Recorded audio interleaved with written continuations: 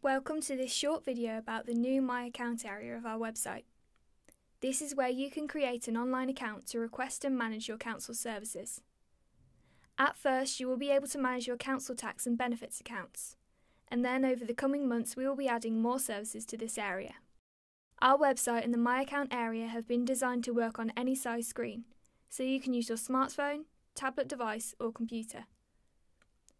One way that you can get to the My Account area is by using this button, which is at the top of every page on the website. When you get through to the My Account area, it will look a bit like this. The Home section has a quick introduction to the area, and this is where we will put updates as we add more services. The Services page is where you can see what you can do online. The My Account page is where you can view and manage accounts that you have with the council. You'll see more of this later. To create your online account, go to the Login/Register button at the top of the page. This pop-up window will appear. Press Register. Enter the email address and password you would like for your account and press Create Account. Then this screen will appear. Now log into your email account and check your inbox. You should have an email that looks a bit like this.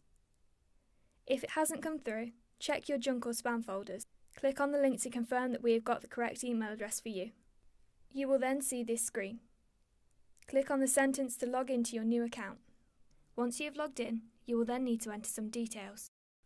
Once you have done this once, you won't need to enter your details again when you are logged in. If you would like to view your council tax or benefits accounts, you will need to confirm your address and enter your reference number. This is so we can make sure we show the right information to the right person. Submit your details and then press Continue. Now you can see your account details, including payments and history, by going to the My Accounts area. If you have any trouble with the My Account area, tell us about it by using this form.